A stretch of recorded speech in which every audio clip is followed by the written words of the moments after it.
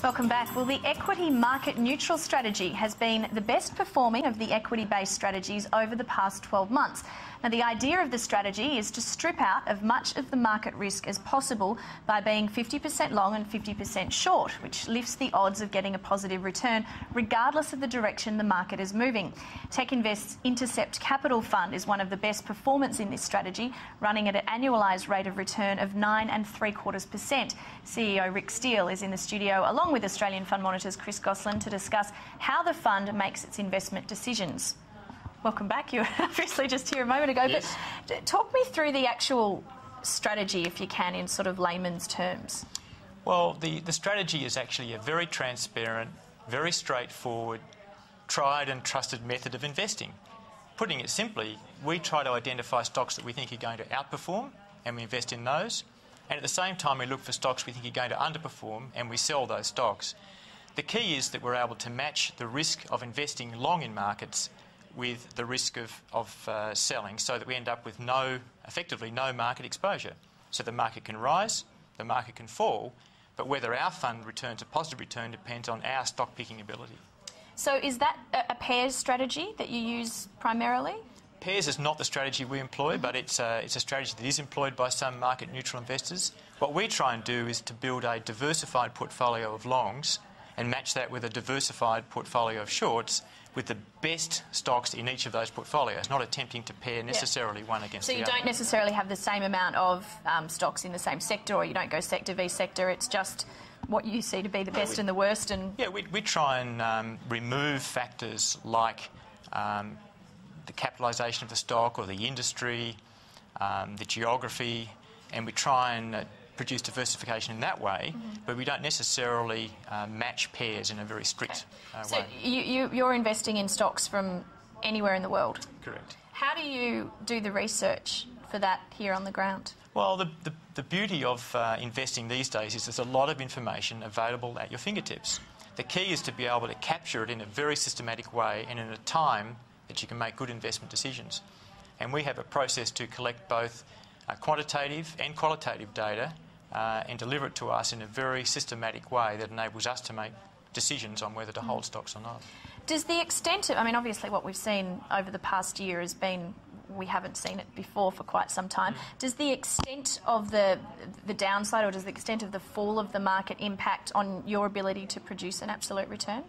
When markets are travelling in a neat fashion, which they were in previous years, it's a bit tougher to eke out value.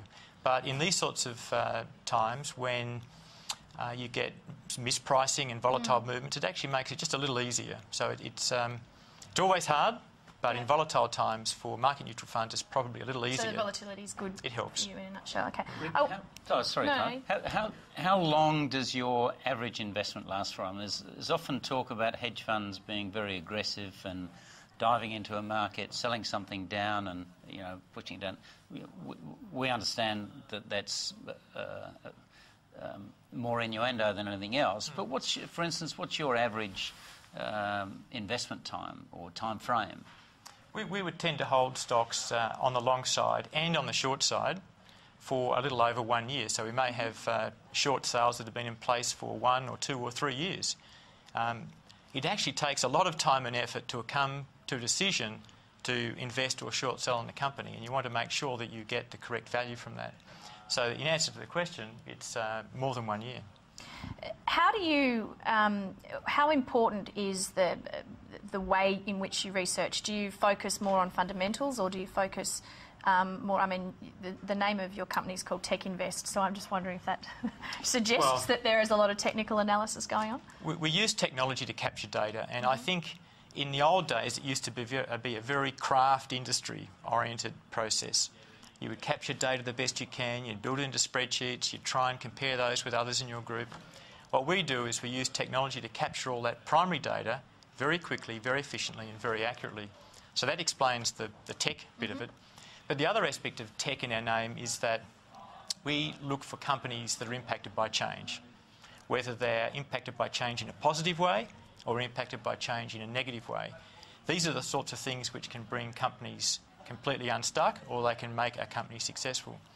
And that allows us to take a medium to long-term view of the success of those companies. So can you give us an example, and I know hedge funds are notoriously shy about saying what they're longing and shorting, but can you give us an example of you know, a company here or overseas that you've gone long or short on because of what you've seen on the change horizon? Okay, well, the first thing I should say is that we aren't so shy. We actually publish both our investments and our short sales on our website with a bit of a lag so that we don't give too much chance for front running, but it's there as a guide to how we go about our job. On the short side, a good example is a company like Sirius Satellite Radio, which was on the forefront of satellite radio in the US in the last few years. However, you know, there's a company that we judge to be not particularly well managed for change, and it was in a battle, I guess, with things like the iPod and the way people captured music and news. So, of course, it depends on price, you know, the share price, but we judge that those longer-term trends weren't built into the likelihood of success of that company. On the long side, we've been seeing a lot of opportunities in medical device companies and biotechnology companies where technology is being able to help accelerate the processes of improvement. And we've been long-term investors in a number of those companies, and they've been very important in terms of the return that we've achieved through here. Okay. I want to bring up one final graphic which just looks at sort of, we've got 5. I'm not sure, Chris, these figures are from you, if this means these are the only 5 that you follow or just these are the 5 best. No, these are the 5 best market-neutral funds over the past 12 months. Sorry, Rick, you're number 2 there. We can work on that, Chris. You're there by you're number 2 by 1/4%, so that's pretty good. Sorry, that should say 12-month return, not January return. That's my fault. That's 12 months. If January returns are fantastic, but I think that's a 12-month return. What was it like for you having that ban come in? How did you move around it, or did it not have a particular impact on what you were doing? Well, the nature of our strategy being global meant that it didn't actually impact us day to day. The thing that concerned us through that period was just the heightened level of political risk, not just in Australia, but globally, and also a heightened level of counterparty risk. So we actually adopted a much more cautious stance post-September, but not because we were enforced to do so, but because we felt it was just a sensible thing to do. We've been rebuilding our positions from that level over the past few months and are now about 50% long, 50% short, but we could be, if we were confident, much higher than that. What's your view then on the Australian financials? I know in the interview that we had with Kim Ivey on Sunday Business, and we spoke to him about the financial stocks and what might be likely to happen when the ban comes off, and he said, look, he thinks already most of the bad news has been factored in, and he doesn't actually expect there to be much of a change if and when the ban comes off. Would you agree with that? Well, if you asked me to predict what would happen to share prices on the day that it happens, I would say most likely it would be a random event. It might depend more on what happened in New York the night before. It might depend on a particular set of financials for a particular company, but it's unlikely to be impacted by the short selling ban. Specific sort of, they're not living in a bubble of, you know, being specifically supported. And look, I don't think so. Yeah. You know, I don't think so, and that's sort of the shame of having the ban in place, is that it probably is not fulfilling a purpose that has been set out to do. Yeah. All right. Rick Steele, Chris Gosling, we're out of time. Thank you both very much for coming in. Nice to see you. Yeah, nice to talk.